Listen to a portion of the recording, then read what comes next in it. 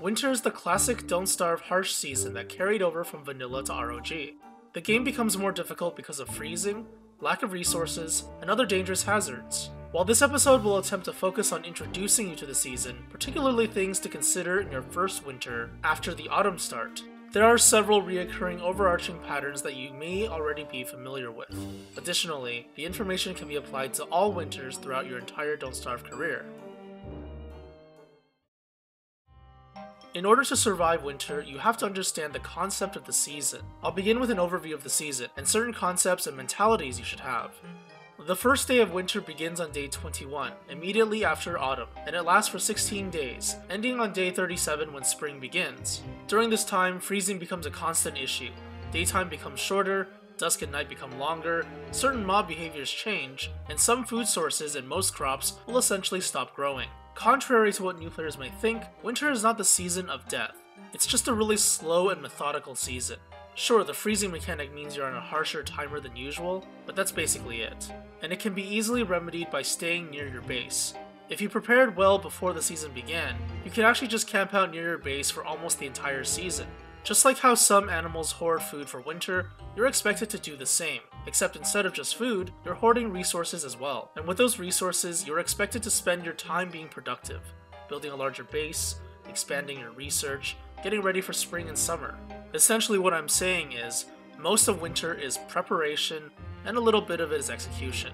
In other words, what you do before winter will greatly influence how well you do in winter. This is why I emphasize the importance of autumn survival, even though it's by far the easiest season. So make sure you check out that episode first. Since winter is a more advanced topic, a lot of this episode will assume you've already seen the autumn start episode, or at least have a good understanding of your preparation goals in autumn. Freezing is the primary hardship of winter. As you distance yourself from a source of heat like a fire pit, you'll slowly freeze. As indicated by the ice effects around the border of your screen, the colder your body gets, the more ice forms, which results in you taking damage over time. While the damage is minimal, it does ignore damage reduction and can add up to dangerous amounts. This is more noticeable on characters with lower maximum health. For example, 10 seconds of freezing will damage approximately 12 HP.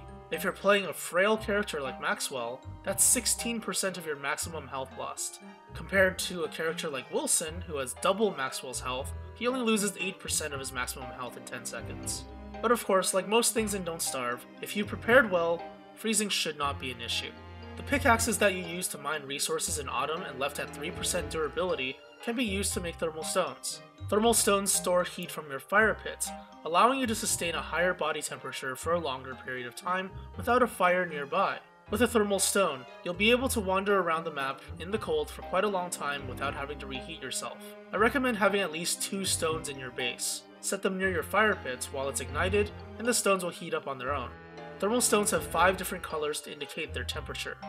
White is freezing, blue is cold, gray is neutral, yellow is warm, and orange is hot.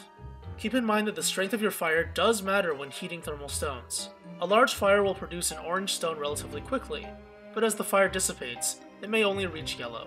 Carry 1 thermal stone around whenever you can this season. More than 1 stone isn't necessary. If the stone in your inventory starts to freeze up, drop it and swap it with one of the thermal stones near your fire pit before moving around again. Note that this requires you to keep the fire going, so all that turf, beefalo wool, manure, and other fuel type items you gathered in autumn will start to pay off here. You don't have to keep the fire on all the time, but a proactive player will be ready to move around constantly, making efficient use of their time, so it's a goal to strive towards.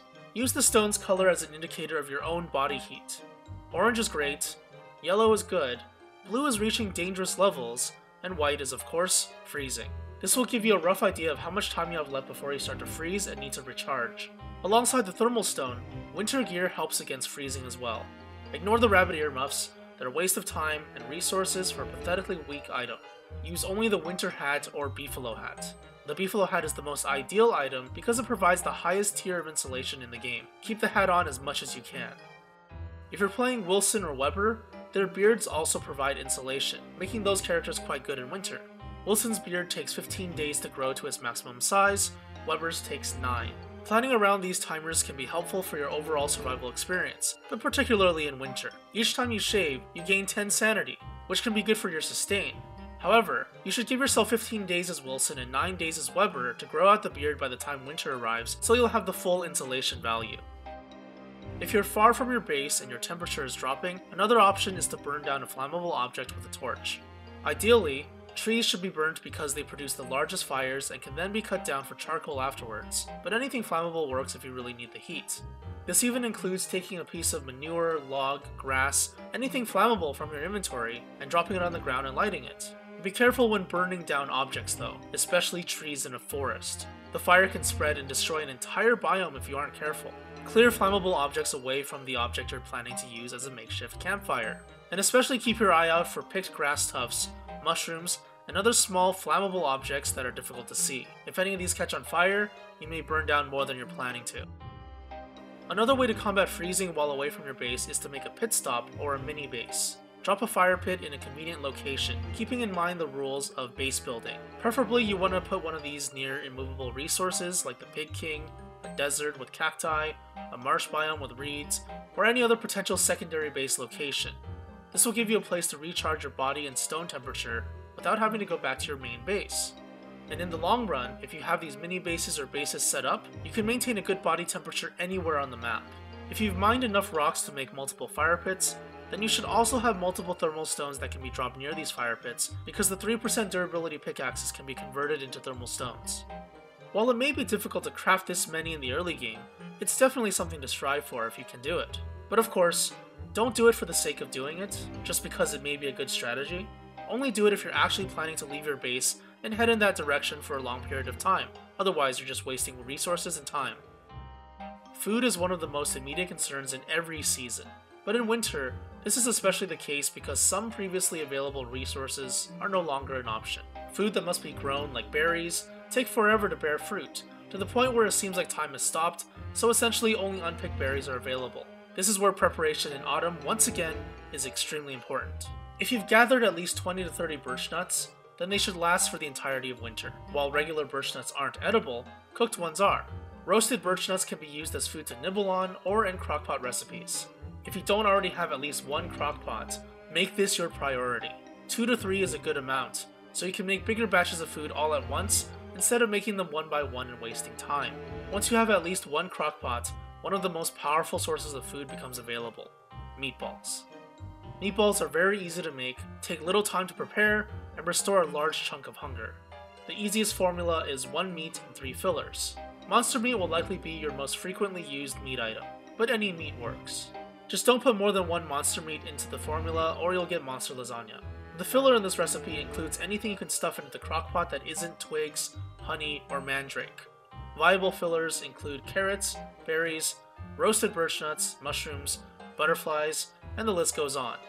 If you add too much meat or certain types of filler, you may get other items from the crockpot, so keep it simple. You can check the wiki for more information about the crockpot if needed. One of the most abundant resources in winter is ice.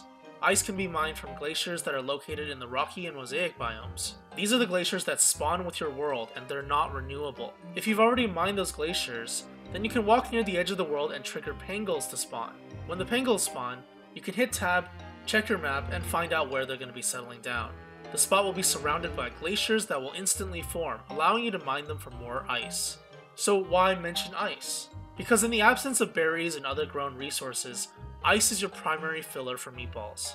1 meat and 3 ice works as a recipe, and because of how easy it is to get both monster meat and ice, you basically have an endless supply of food. Ice never melts inside an icebox, so if you have any extras, you can always keep them for making an ice fling-o-matic for summer, or more meatballs. Boomerangs are great for farming and food. Smacking snowbirds will yield either a morsel or an azure feather. Morsels can be used to make meatballs and other food items. Azure feathers can be used to make blow darts, which is one of the most powerful weapons against strong enemies like giants. When using boomerangs, make sure to hold down the interact key when the boomerang returns to you. By default, this is set to spacebar on the keyboard. Holding down the interact key makes it so you'll automatically grab the boomerang as it gets close to you, so you don't have to have insane clicking accuracy to retrieve the boomerang. Just be careful you aren't near other objects that can be interacted with, or you may grab an item instead of the boomerang. Note that if you're playing a character with a damage modifier of less than 1, such as Wendy or Wes, the boomerang will not kill birds in 1 hit. Another way to obtain food relatively easily is to just wander into the marsh biome. The mobs there are constantly doing battle with one another, and each one of them drops at least one meat item. Fish, frog legs, monster meat. It's a buffet of meatball ingredients, and you don't even have to fight them.